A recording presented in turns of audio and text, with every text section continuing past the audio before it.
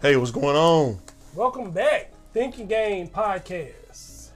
Number 32. 32. So today's podcast, we're talking about decisions and results. The overview of this is talking about nobody's perfect. We don't like we picking on somebody or something. We just want to instill in the youth that the earliest you can learn how to start making better decisions, really think about every step in your decision making, the better you can start becoming. You start being more efficient with your time. Just about anything you do when you make good decisions. You know, we make the statement nobody's perfect, but people tend to use that as an excuse, right? You know what I mean? Yeah. Because you can be consistent. You don't have to be perfect, but to be consistent, right? Or improve on what you've been doing.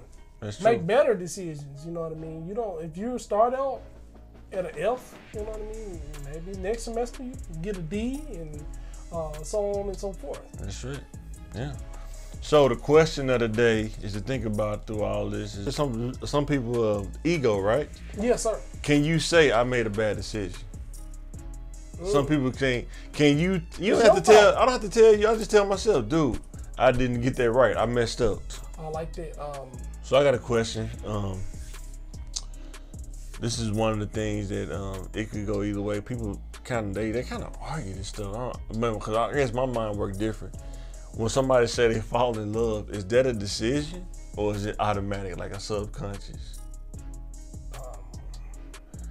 That's the thing that kind of throw that. Like, I don't know. To me, it's like a decision. You have to factor some things in before you make that decision.